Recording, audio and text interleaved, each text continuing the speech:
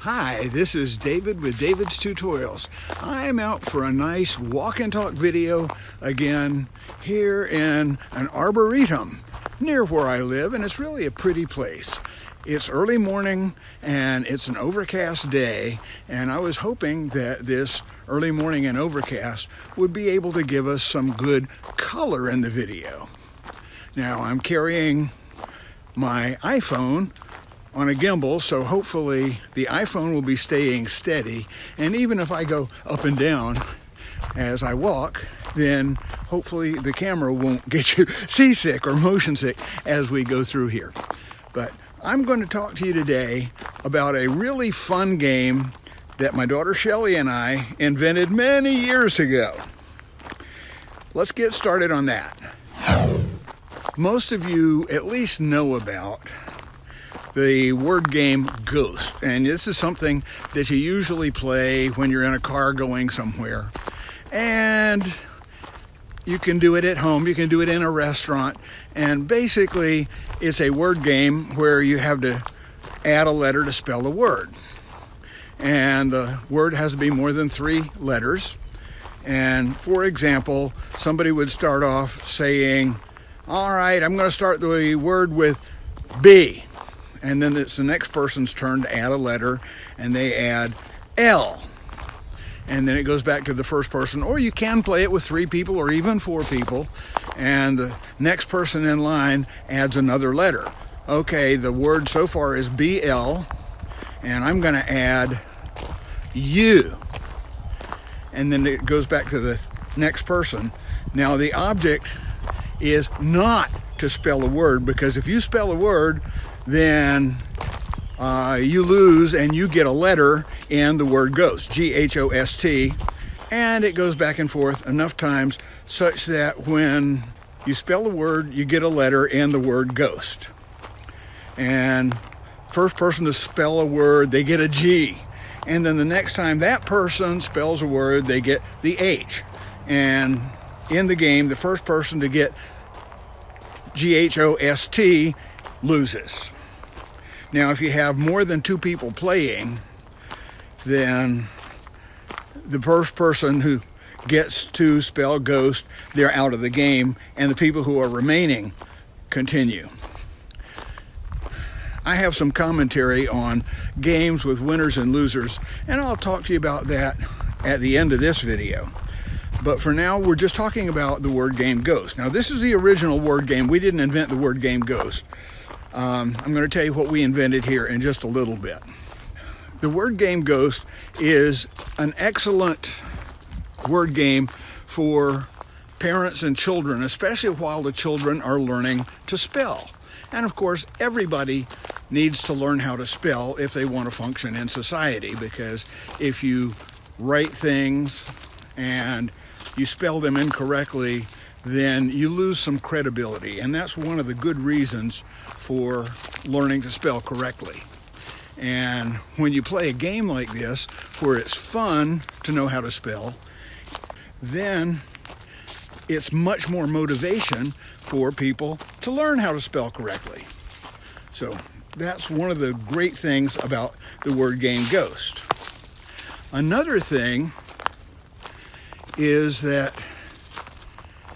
it's a good challenge for both adults and kids, motivation to learn how to spell correctly and to think about words and how they are spelled is one of the great reasons for playing a game like this. Now, after you play this for a while, and basically it's a number of years, you can play it with kids, say starting about age 8, 9, or 10. One of the things that happens is that by the time the kids get into their teen years, you've pretty much exhausted all of the easy words that they don't want to spell in the game. So I began thinking about how can we make the game more interesting? And it's really simple, and it increases the difficulty of the game by at least an order of magnitude. And what I started thinking was, what if we don't just add a letter on the end, but we also you can add the letter at the end or at the beginning. And we tried that, and it worked so well, we figured we had to name it something. And we went through a whole bunch of names, and the name we came up with was, it's not exactly adequate, but it's the only thing we could think of at the time. And we came up with Ghost Most. So we thought about Ghost XL, Ghost Max, Ghost, just many other names, and just none of them seemed to fit. And the word Ghost Most, it has a little bit of a rhyme to it. And so we went ahead with that one as our name for the game. And if anybody has a different name for the game, go ahead and leave me a comment down in the comment section and let me know what you think that name ought to be. But I gotta tell you, when you allow adding letters at the end of the word or at the beginning of the word, this game takes on an entirely new perspective. It takes on a level of difficulty that is quite a bit more thought-provoking than the original game of Ghost. For example, let's say you really want to challenge your partner or the other players in the game, and you start the word W, and the other person, they want to challenge you, and so they add K. All right, so now we've got a word that's got WK in it. Now, if this were just the beginning of the word, that would pretty much be impossible. But because it can be in the middle of the word or at the end of the word, meaning you can add a letter at the beginning, it now opens up a whole world of possibilities. For example, in that word that we were just starting, we have WK. I would think about that for a second and I would say, okay, at the beginning, K. So now we have KWK. Now this would be a real challenge to most people. Can you think of what word has KWK in it? That's a very challenging word. You can see how this is much more difficult than just the original game of Ghost. And if you can think of what that word is, put it in the comment section and tell me if you got that word. And I'll tell you now, and this is spoiler alert, so write the comment if you have thought of the word. And the word is awkward. AWKWARD, awkward. And you can see how this just makes it a whole order of magnitude more difficult than the original game. Now let's go over a couple of more rules in this game. There, you can bluff. If you bluff and the person says, I give up, I don't know what the word is, then they get the letter in the word Ghost. Or they can challenge. Now in challenge, they say, okay, you've got WKW, and I have no idea what word that could be. I challenge you.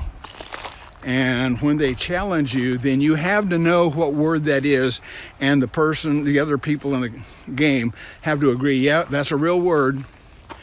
And when they challenge you, or you challenge them, if they have a real word with that letter combination, then they win the challenge. And if you challenge them and they don't have a word, then you win the challenge. Okay, I had to make sure I was saying that correctly. So, you know, there's some good fairness rules here. You can bluff. Now, if we came up with that letter combination, WKW, it was the other way around, wasn't it? KWK. If we came up with that letter combination, KWK, and somebody challenged me, then I would definitely have a word that fit it, and they would have to concede that, yes, I won the challenge. So, anyway, the game of Ghost Most is a very fun game to play, very challenging, and especially for when you have teenagers and you're going somewhere like in the car, you need to fill up some time, like when you're in a restaurant waiting for food. You can play the game, and it really helps pass the time. Plus, it educates and inspires them and lets them know my goodness, maybe I really do need to learn all this stuff I've been being taught in school. Now, I wanted to tell you about games where people win and lose. For the most part, I am not in favor of games like this because somebody pretty much always has to lose. Now, where there's only one winner and one loser in one game, that's going to make somebody feel bad because they lost. However, in a game like Ghost or Ghost Most, you can have people win rounds. And for example, at the end of the game, you'll have one winner where one person is out because they spelled ghost. They have lost 5 rounds of it, but the other person could have a GHOS where they've lost 4 rounds of it. And so everybody's got some wins and some losses. And that's not quite as bad. So that's my philosophy on games. And generally, I don't like to play games because of this. I don't like it that somebody has to lose. I don't like it when I lose, and I don't like watching other people feel bad when they lose. And so something like Monopoly, there is usually always a big winner and everybody else is a big loser.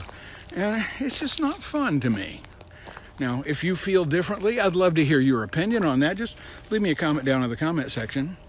But other than that, it's good to find games where we have people who can win multiple times and where one little loss isn't the end of the game. And that's my philosophy on gaming. So as always, I would really like it if you liked this video and thought it was worth sharing, especially worth YouTube recommending to other people. Go ahead and give me that thumbs up, and YouTube will then know they should recommend this to other people, and it will encourage me to keep making videos like this. Leave me a comment down in the comment section. I really enjoy reading your comments. I read every single one. And so far, with more than 15,000 comments on my channel, I have answered every single primary comment. Now, when there's comments on comments on comments, I don't usually get to those because that's just more depth than is convenient for me to answer with all these comments coming in. But I do answer every single one of the primary comments. So thank you for commenting. And if you're already a subscriber, thank you so much. I appreciate every subscriber on this channel. And if you're not a subscriber, why not go ahead right now and click that subscribe button and then the bell icon, and YouTube will send you an email letting you know when we post another great video right here on the David's Tutorials and Vlog channel. Take care, everybody. Have a wonderful day, and I'll see you in the next video. Bye-bye.